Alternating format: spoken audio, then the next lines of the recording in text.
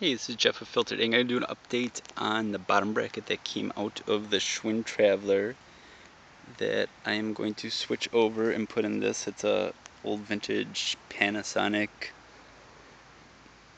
Villager 3, and it was originally a 3, 4, 5. Yeah, this was originally a 10-speed too. I just want a nice single speed bike with a big front sprocket and a tiny little rear sprocket. Just something that you can get some good speed on.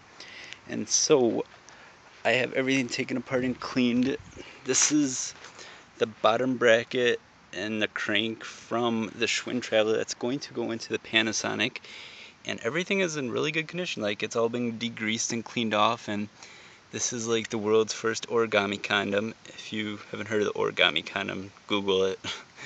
And so that was actually, it goes over this, and it was inside the bottom bracket of the Schwinn.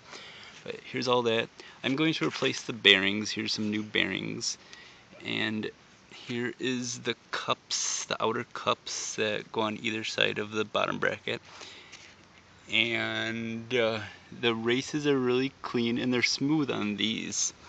And then here's the cages for the bearings. And then there's the new bearings, of course. And then here's the 52 tooth front sprocket, and it's really good condition still. And it's got some nice shine on it. There's maybe a couple chipped teeth, but other than that, it's not going to switch gears or anything, so it shouldn't make a difference as far as how the chain sits and how the chain works on it. And then here is the cage, basically the cage and crank attached, and so this is in really good condition. So that's that, and you're going to put it all together, and this is going to be for the Panasonic. Alright, Jeff with Filtered Ink. Don't let school get in the way of your education.